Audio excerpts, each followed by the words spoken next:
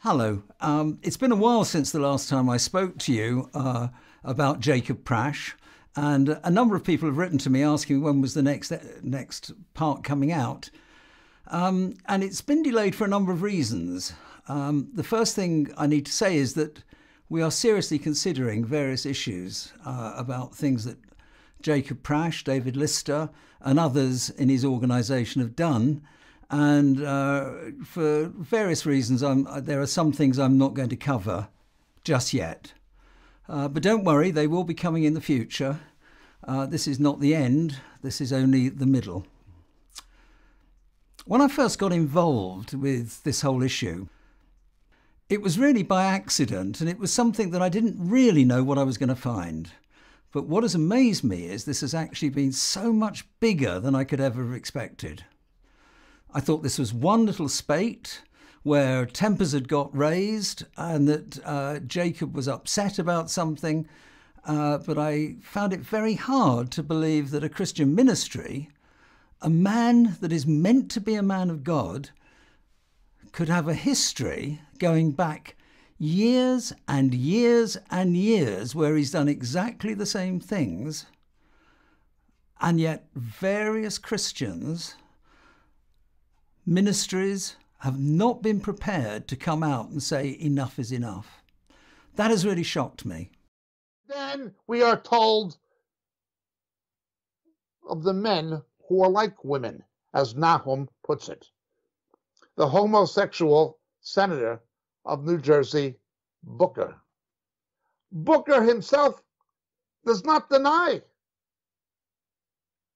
sexual harassment of a homosexual nature. If you've aborted one of those babies, you, lady, murdered your own child, and God will hold you accountable.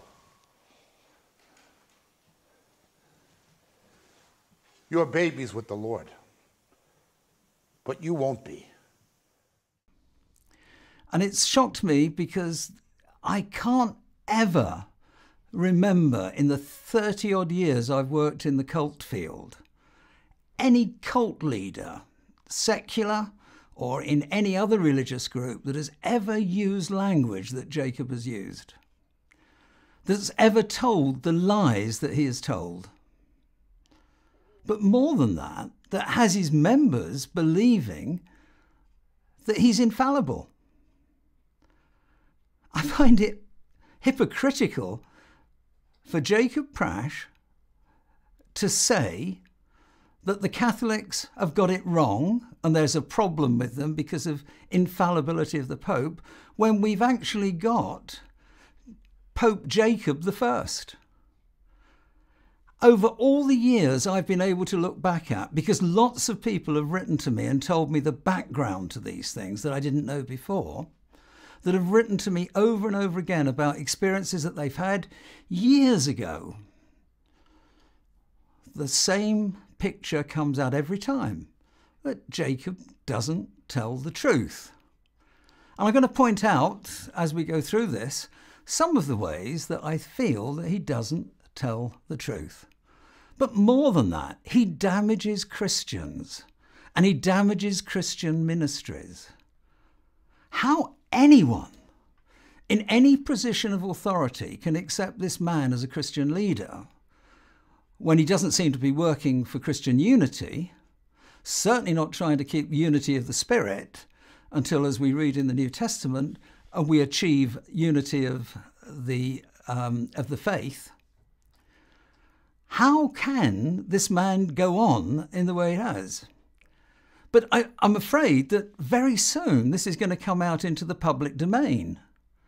Only 3 weeks ago, I was talking to a journalist from one of the big national newspapers who asked me what was going on with Moriel.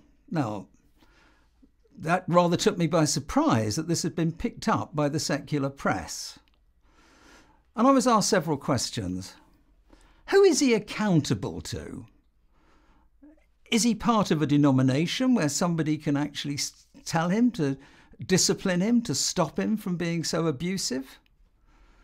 Is he part of any confederation of groups like the the EA or anything like that.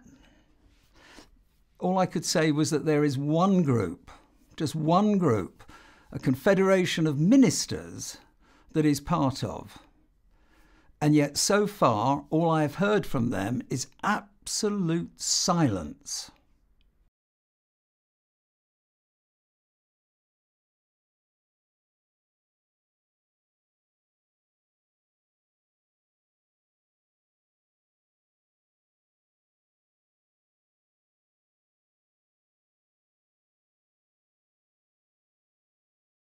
Pastor Bill Randalls did actually make a comment online about how he disapproved of what was being said, and in fact in support of Deborah and Stuart Menelaws. Why did he take that down? Why did he remove it from his site? What did Jacob say about it? They're so pleased that, that he's no longer attacking Jacob. I spoke to Bill Randalls. I sent him emails, and he said, please don't get me wrong. I still don't think that what Jacob's been doing is right, but he is an old friend and I should have thought much more carefully before going public with it. Bill, this has been going on for years. Why aren't you now ready to call a spade a spade? Anyway, let's get on to what I want to talk about. One of the things that interested me was I got a lot of emails, as I said, many of them complaining about Prasch and things that they'd done to them. But there were other emails that I got that just totally bemused me, and it made me understand a little bit about the mentality of Prasch and some of his followers.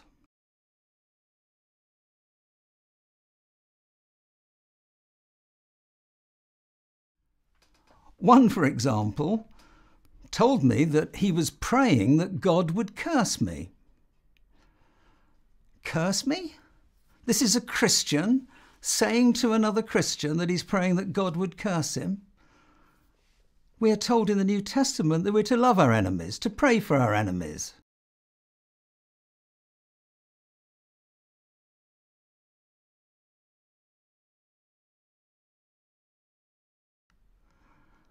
This seems to be Jacob's type of language. Abuse, not only abuse, but condemnation, judgment, without ever thinking about what the issues are. Either you are an ignoramus or you are a liar, Todd Friel. I'm not judging which of the two you are, but for your own sake, I pray to God you're an ignoramus, because if you're not, you're a liar from hell. There's only one of two possibilities, John MacArthur. Either you are a religious liar, or you have somehow morphed into an ignoramus, a historical revisionist who doesn't know what he's talking about. Another person wrote to me a very interesting email. He wrote to me saying that he had done some research and had irrefutable proof that I had been working with a particular person. That was very interesting because I didn't even know the person's name. I'd never met them. I'd never spoken to them. But he had proof that I was actually working with them to damage Jacob Prasch. That is amazing. How could somebody say that? Either he was lying or he was trying to track me into saying something. I don't know. A third person wrote to me telling me about all his wonderful degrees as a scientist, and then told me that basically that I was an evil person. And I actually wonder, as a scientist, I would have thought he would have asked to see the evidence. That's what scientists do, don't they?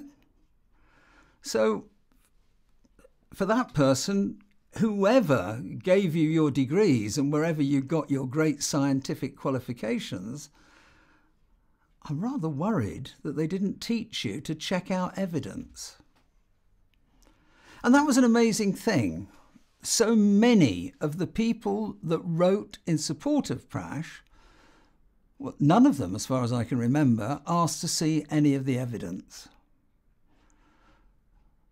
I was willing to go on film and say that Jacob Prasch was a hypocrite, and I offered everybody the chance to get evidence from me. In fact, later on I was informed that Stuart Menelaus had invited anyone to come and look at his accounts. But you people that have accepted that that dear brother and sister who are working hard for the kingdom of God, that you accuse of being a hypocrite, a whore for Jesus, and all those other terrible things that were said.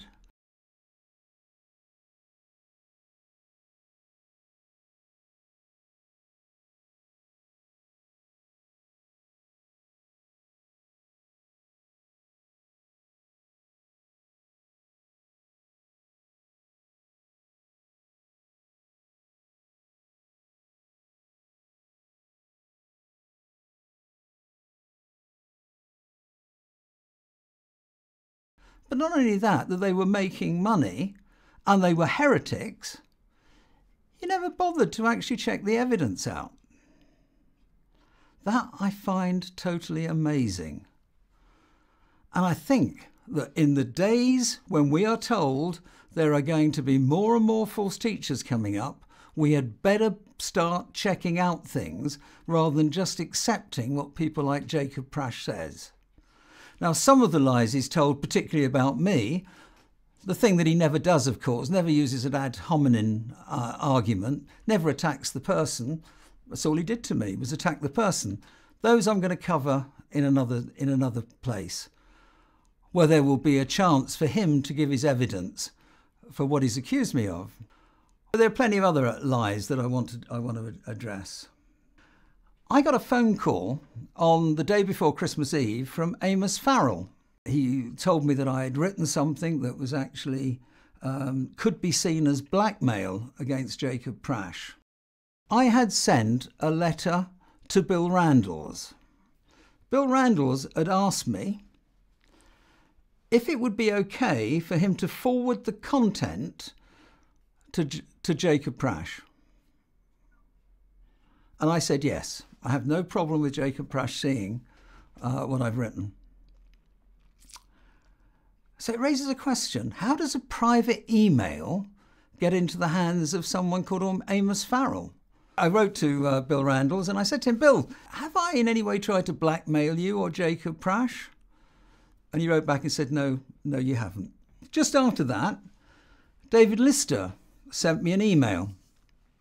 And the email was a copy of a letter that he was sending out as a Christmas greetings to all the supporters of Moriel. And it was fascinating for a couple of things. And I'm going to raise those in a minute when we come to some of the lies. One of the things that he stated very, very clearly was that Moriel UK has nothing to do with Moriel US. Did you know that? That the two organisations are extremely separate. So just bear that in mind, because I'm going to come back to that in a minute. I wrote a reply to David Lister concerning his email, pointing out that what he had written was actually defamatory and that he had done something that was really very, very silly. The next morning, I got a call from Jacob Prasch.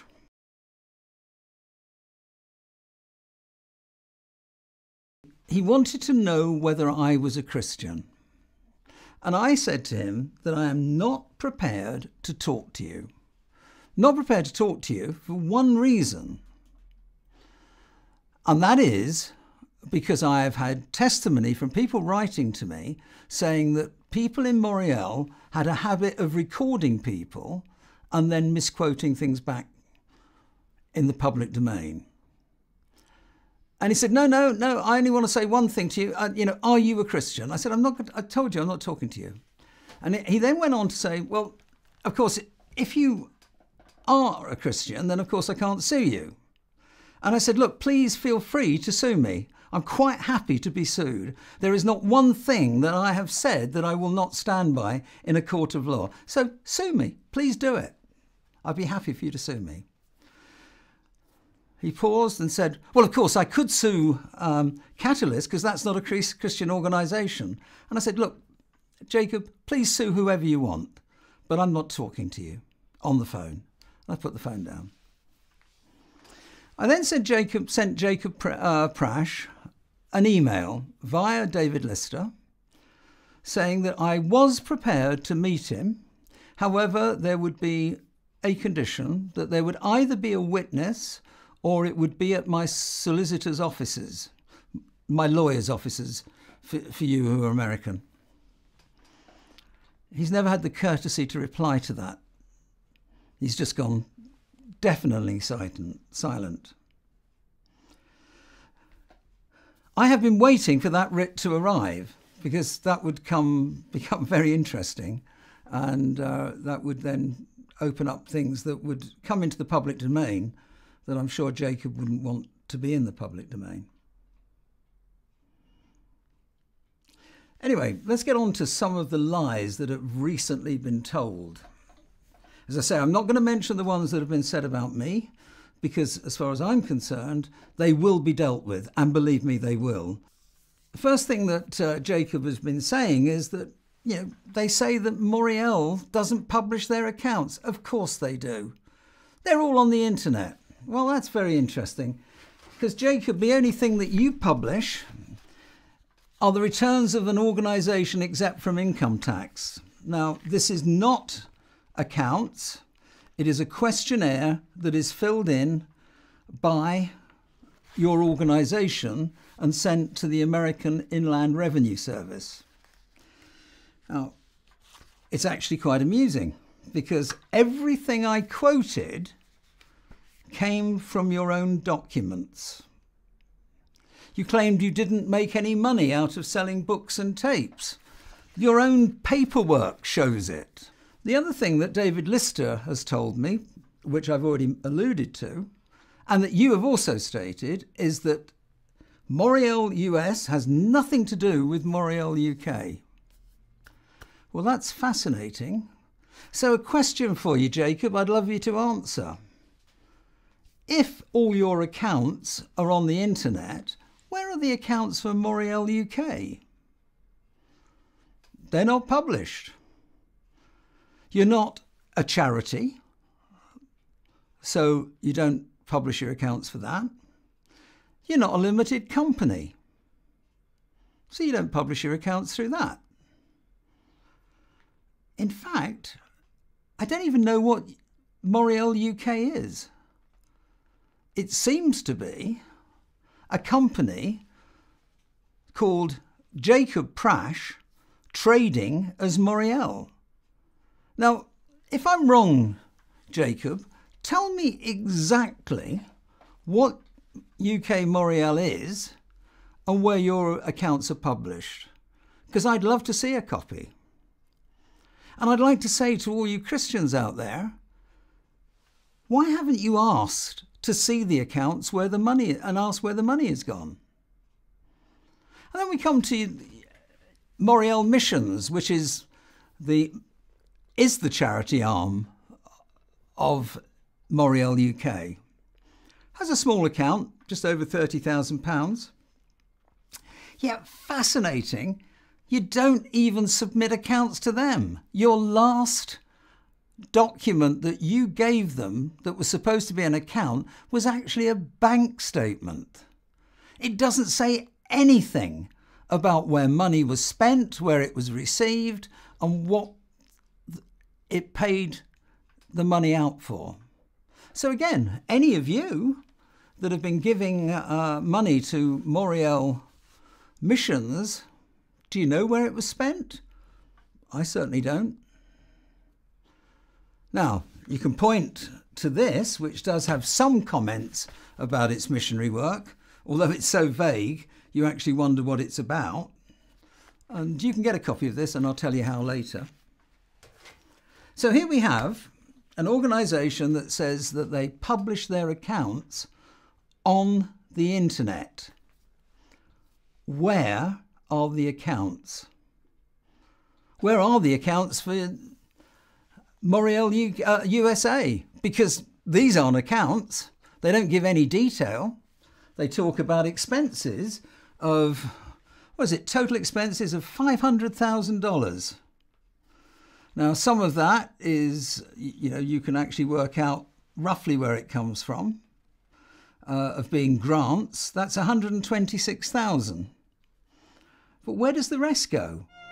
I don't take a salary from Moriel. I don't take royalties from my tapes or books or anything like that. I per se salary from the ministry or royalties for materials and things.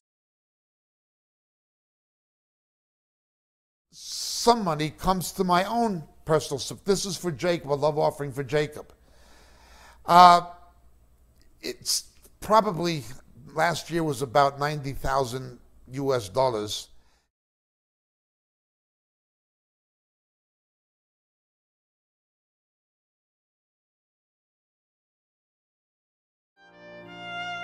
I don't take a salary from Moriel. I don't take royalties from my tapes or books or anything like that. Where does all the rest that makes up $500,000?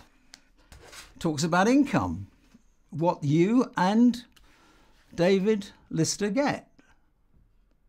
Over £70,000 sterling each, $90,000 each.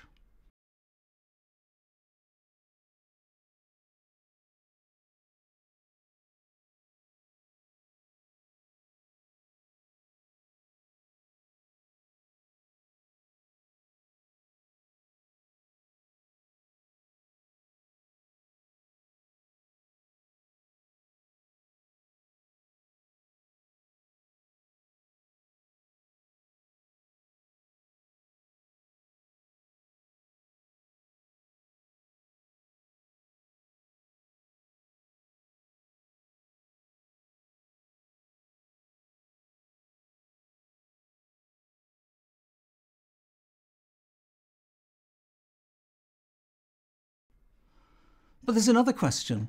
All the money that was donated by all the churches in the UK and individuals in the UK that sent or came to your conferences and heard you speak and gave money to it, what happened to that? Where's that gone? Has it been disclosed to the American IRS? Of course not. It certainly doesn't appear in the accounts or the document that you sent. Secondly, where did it go? Did you pay any money to the UK? Because you've kept on saying that you don't actually live in the UK, of course. Well, that's, of course, a bit of a strange thing, isn't it? Just a few weeks before you wrote to me, or David Lister wrote to me saying that you didn't live in the UK, there was an email saying that you did live in the UK, that you yourself had sent. Now, what is a lie? Well, a lie has to be, one of those has to be a lie. Do you live in the UK or do you live in the United States? My name is Jacob, and I have legal ID saying my name is James. To apply for an American passport as an expatriate and to have obtained British residency and right of abode in Great Britain, I have to show all names that I use legally, James Jacob. That is my legal name for legal reasons because of my situation of having legal identification from two countries that I had to present both to the American State Department and to the British Home Office. That's my name. What happens to all the money that comes into the UK? Who pays for the houses that you've rented in this country? There are serious questions, Mr. Prasch, that you need to answer before you start accusing other people. Now, another lie that you told, which I find even more fascinating, you said to the Menelaws, or you said about the Menelaws, that they don't publish their accounts. That is a downright lie. They're a limited company. Their accounts have to be published at Companies House. Anyone can get onto them via the internet. But to make it easy for you, Stuart and Deborah offered you the chance, anyone, to come and look at them, to ask them any question they wanted. Did you bother? No, you just come out with lies. And then we get on to the other lies. Another thing that you've said, Mr. Prasch, is that Moriel alone bought $150,000 to $200,000 worth of the Daniel Project. And you say that your accounts prove it. Well, let's see these accounts. Let's show us this. And if the selling of them is what you report in your document that you gave to the IRS in America, it shows that you bought things and sold them for 5 times the value.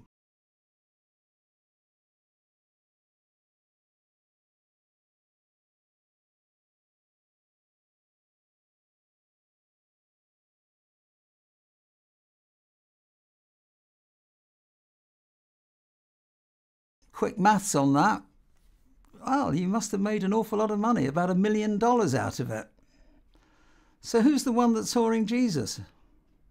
Now, I'm using the logic that you kind of use. Of course, there's no proof of that, because I haven't seen any proof that you actually even bought that number. If the accounts, these documents, show that you buy things at 1/5 of what you sell them at, that would be the logic of it. Just same sort of logic you used about Catalyst, used about me. So let's have the figures. Let's show us the information so we can judge. You know, Mr. Prasch, I'm getting very fed up with the way that you talk and the way you rant and you challenge people and you argue about people. Come debate me, Mr. Sizer. Debate me, Mr. Church. Debate me, Hank Hanegraaff. Debate me, Gary Burge. I challenge you to a debate here in California, open to the public in front of a video camera, anytime, any place. You are a pseudo-academic fraud, and I can prove it from the Greek text. You want to debate? Just get a camera and I'll be there. You bigoted phony. And I'm particularly annoyed about the lack of evidence that you ever present. See, there was an interesting point where you said in one of your videos on YouTube that Deborah Menelaus was reported to you as having said something at a conference. You said that 2 people came to you, 2 women, and they told you what Deborah had said at that conference. And this was your argument. And you said it very clearly. You said, I have no evidence that she said it, but I believe those women. Right? I believe those women.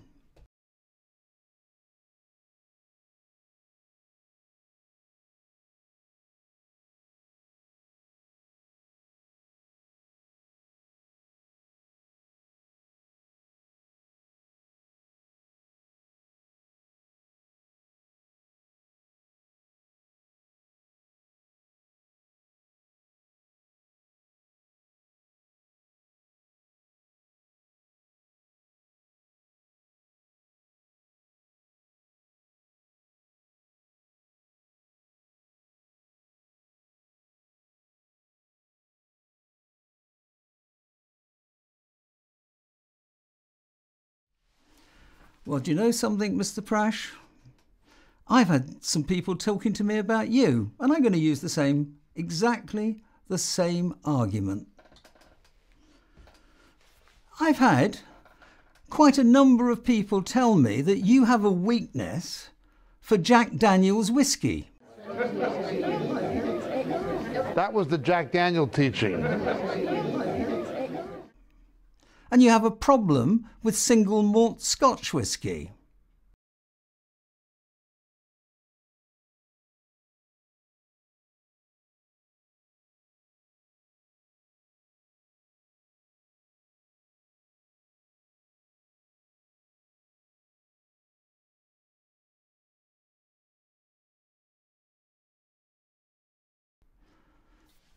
Now, I don't know whether, I've got no proof, I wasn't there when you drank it, but I've got people that say they were there when you did. So on your level of proof, it must be true. I can't believe these people would lie about you. A second thing that I've been told, exactly the same as you've talked about other people like Deborah and Stuart, you've said that people have told you don't have the evidence. Well, people told me, women told me, got in contact and said that you have a habit of getting very close to people, certain women, and have made them feel very uncomfortable. No, I don't know that it's true. People have told me. Of course, it has to be true. They're good Christian women. Why would they lie about it? See, Mr. Prasch, I have come to the conclusion in looking at everything that I've looked at that you just lie over and over and over again.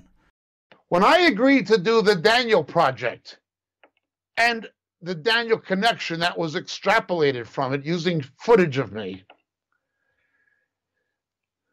that film documentary was essentially structured around my narration. Now, many of you will probably know us best as a film production company for this film called The Daniel Project, which is about Bible prophecy. Stuart, I think you're going to have a little surprise for the viewers, though. Well, we had to put together a trailer before the actual production was made so that you could be able to find a distributor at Cannes in France. And so here's a very early trailer that was put together back in 2004.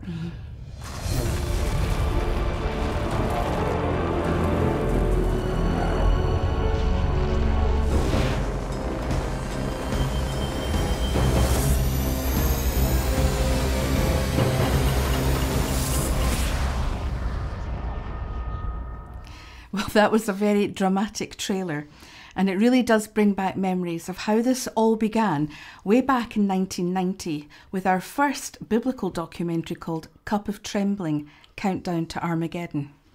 And before we show you a clip, it was transferred eventually to DVD, although it's only in a standard definition format. But you might like to know that originally, here's the original video format.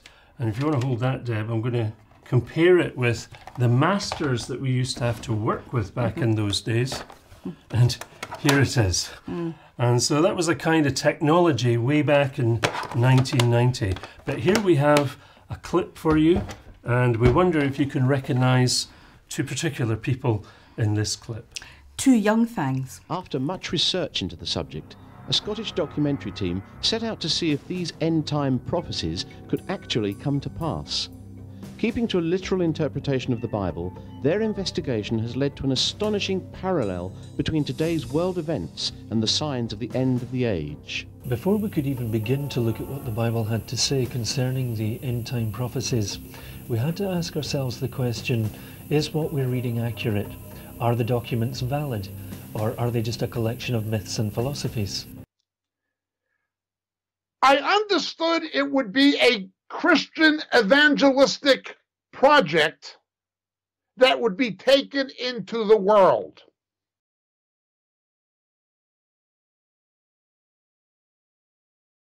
I agreed to do it gratis, pro bono, no money.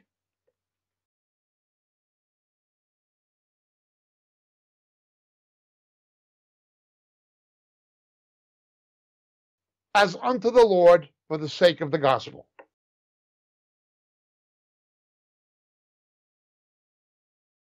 No problem signing an agreement to do that. But I had no idea someone was going to pull a Pat Robinson and sell it to the secular world.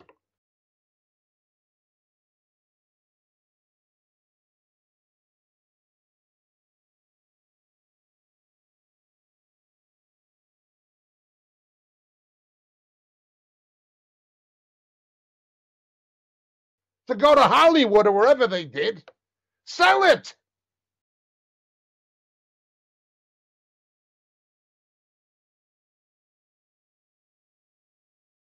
How much did they sell it for?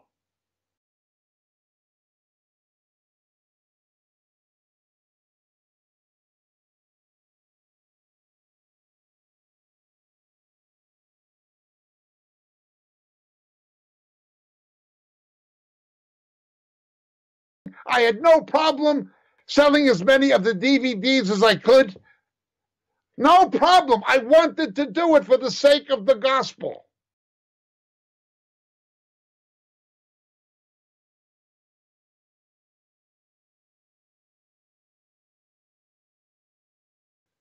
By all means, bring it into the world, market it. Distribution, circulation.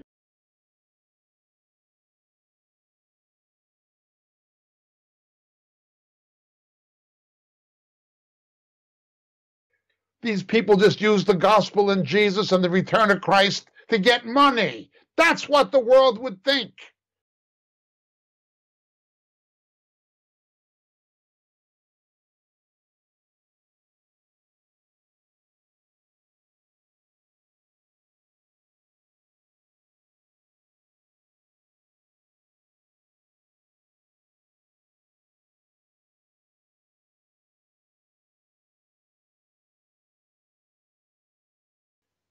Whatever you paid Mr. Hitchens, I want to be paid the same amount, only I don't want the money. Give it to Barnabas Trust. Give it to the Barnabas Fund to help persecuted Christians in Islamic and other countries. I don't want a penny.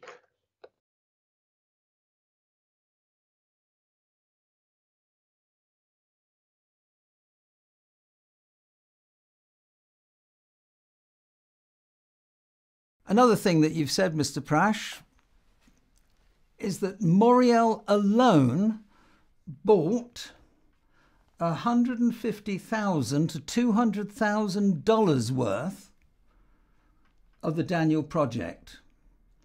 And you say that your accounts prove it. Well, let's see these accounts. Let's show us this. And if the selling of them is what you report in your document that you gave to the IRS in America, it shows that you bought things and sold them for 5 times the value. Sell it to the world?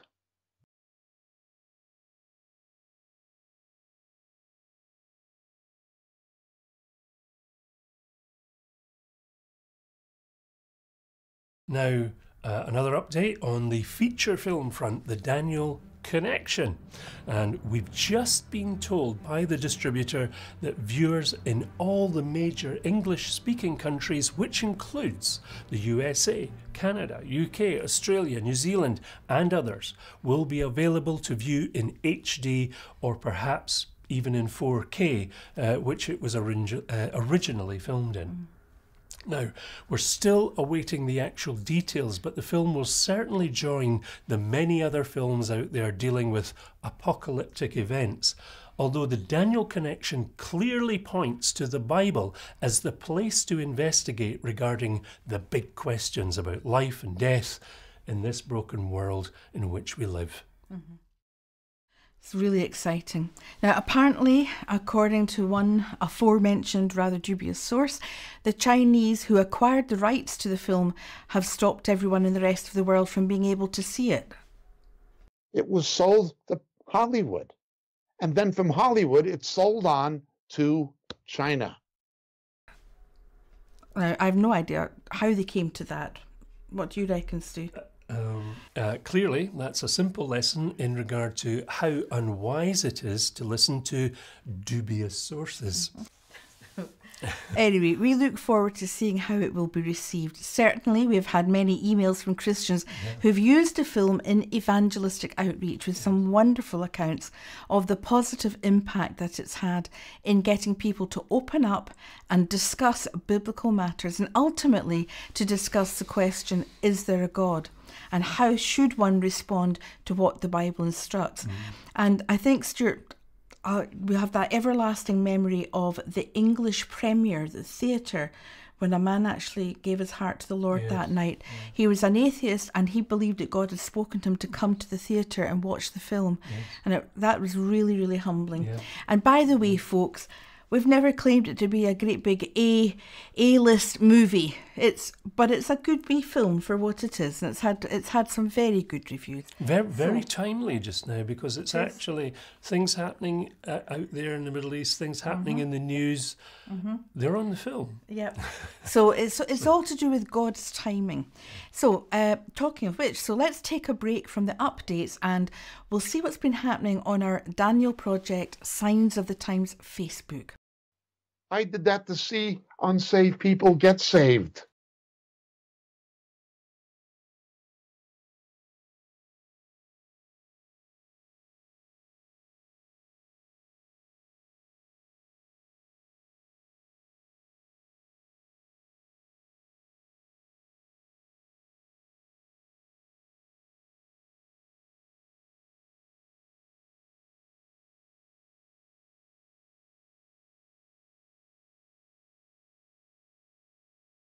What we're talking about here is slander and libel against Christian ministries that are seeking to reach the lost and bring them to Christ. And you, Mr. Prasch, lie about them. And you never give your evidence. But if you think that if you keep on saying it long enough, everyone will believe you. And the amazing thing is, from some of the emails I received from some of your followers, they clearly do believe you. They clearly have never thought that you could possibly be wrong. Not Pope Jacob I, not the only infallible Christian there's ever been in the world. Mr. Prasch, it's time that you stopped doing what you're doing. You are not appointed by God to challenge everybody and attack everybody. You are going to be held accountable for all the damage you've done and for every ministry that is being blessed by the Holy Spirit that you attack and accuse to have the spirit of the Antichrist, the spirit of Jezebel or the spirit of Ahab or all the other spirits that you talk about. You are condemning what God is doing. But more seriously, for you Christians out there, for all of you that are still supporting this man, why do you not realise that by giving him money, by supporting him, by accepting his lies without even checking them, you are holding yourself accountable before God for the damage you are enabling him to do? I really, really worry about you. And I pray for you that God would drop the scales from your eyes and make you realise what's going on. Touch not my anointed. I don't have anything in my brain. Because unless this stops, the damage to the body of Christ is enormous. When I have a leading journalist from one of the national newspapers start asking me questions about what's going on in the church, some of you are going to feel very, very embarrassed. But more than that, Christ is being damaged. The body of Christ is being damaged by what you're allowing. So I urge you to think very carefully about what you're doing. And if anyone wants to invite him to their church, I have to say, I do not understand that at all. Be aware that God will hold you accountable.